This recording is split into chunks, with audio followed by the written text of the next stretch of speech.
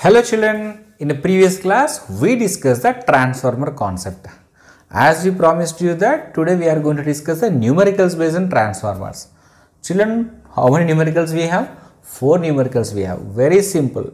So though these numericals are not there for a board examinations, it's very important to understand so that you will get the complete concept about the transformers. So indirectly they might include the questions based on this in a board examinations too. Okay, fine. Look at the first question, children. Yes, even you can look at the question even on board also when you are solving. And as I told you that, many times I told you that yes, whenever we are discussing numericals, soon after seeing the numerical, just pause the video, try the numerical, comment your answer, right or wrong. To know your answer is right or wrong, just you can press the enter button, so that what will happen, our video will be resumed so that you can watch it. Okay, fine. Look at here. So children, here. So as per this question here, wait a second. Yeah, as per the question here, it is given that in this coil, number of turns are 100 and the magnetic flux is changed from 5 milliweber to 0. So there is a change in magnetic flux. Children, whenever there is a change in magnetic flux, there will be a EMF. So they are asking us to calculate the EMF. Look at here, children. So first of all here, how to calculate the EMF, children? Yes. So here EMF is equal to number of turns into change in magnetic flux. Is there any time is given here? Yes, 5 seconds it is given. So dy by dt. Okay, that's great. Fine, children, here. So milli means what? 10 power minus 3. So this is going to be 0.005 Weber. Try to understand. Okay, fine. So n is equal to 100. Okay, 100. Change in magnetic flux because 5 minus 0. So it is going to, of course, here already minus will be there. Try to understand. Final minus, that is 0 minus 5 milliweber. It is going to be minus 5 milliweber. So minus into minus plus. Don't get confused here. 100 into 0.005 by 5. So 5 ones are 5, 0.001. So 100 into 0.001 is going to be 0.1 volt. 0.1 volt. So this is how actually we have to solve. Is it clear? Fine. Or else this can be written like this also. How 100 into 10 power minus 3 volt. Okay. So this can be written as 100 millivolt also.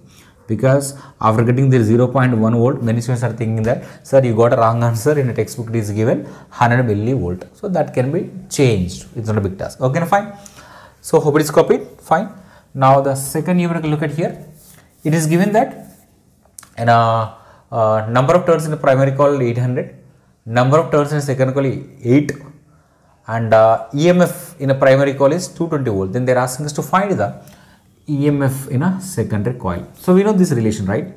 So here ES by EP is equal to NS by it is NP. So here ES is equal to, this is going to be NS by NP into it is going to be EP. So this will be, NS is what, student? Is 8 by 800 and EP is going to be 220. So 8 ones 800s. So 220 by 100 will be how much, children? So EMF will be 2.2 volt. This much EMF means here what happened here? It is reduced. Means what? It is a step down transformer. Fine. And here is, it is a T for transformer. This is bell actually. Let us think that. So the input voltage from the AC supply is 240 volt, but electric bell needs 8 volt it seems. So it is converting 240 to 8. It's a step down transformer. So in order to decrease the voltage to 8 volts, what should be the number of turns in a secondary coil they are asking? If the number of turns in primary coil 4800.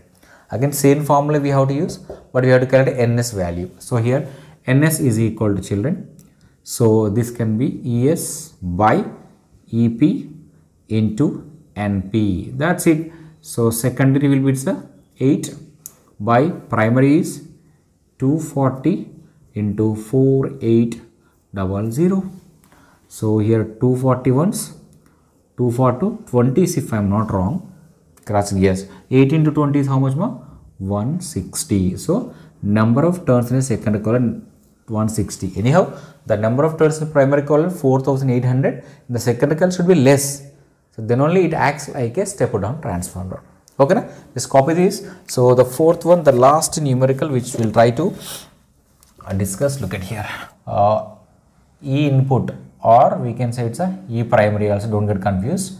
So it is given 220 volt. It's the R, children. So E output or secondary, it is given 44 volt. Then they are asking us to find the turns ratio.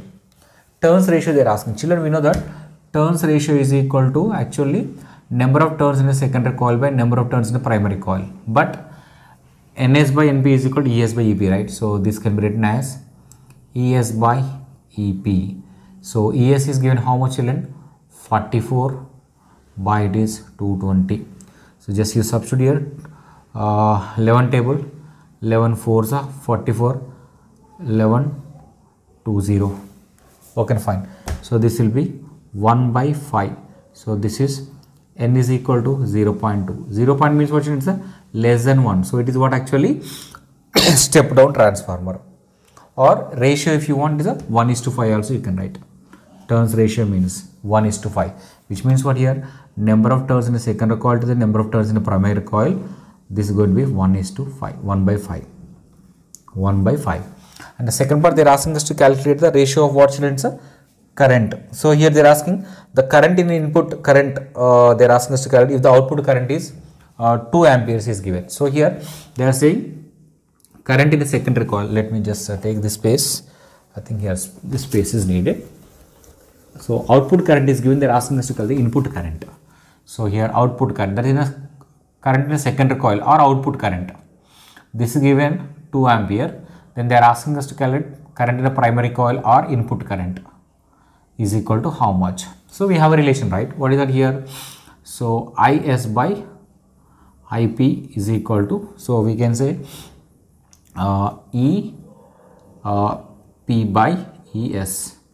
So the secondary coil current is given 2 amperes by current in the primary coil they are asking us to calculate, which will be Ep is equal to how much is given? 220 volt. 220 volt. So Es is given is a 44. So this is going to be a 5. Am I right? Fine. So here Ip is equal to 2 by 5. So current in the primary coil is 0.4 ampere. That's it. So Ip is equal to 0.4 ampere current. So these are the very four numericals only, but simple numericals, children, but concept based. If you are okay with the transformer, if you are okay how EMF is related to the number of turns, and how what we can number of turns are related to the currents in primary coil, secondary coil, then only you are able to do it. So children, with this we successfully completed the electromagnetism chapter. As we promised that yes, in a couple of days we are going to apply the one shot video on electromagnetism.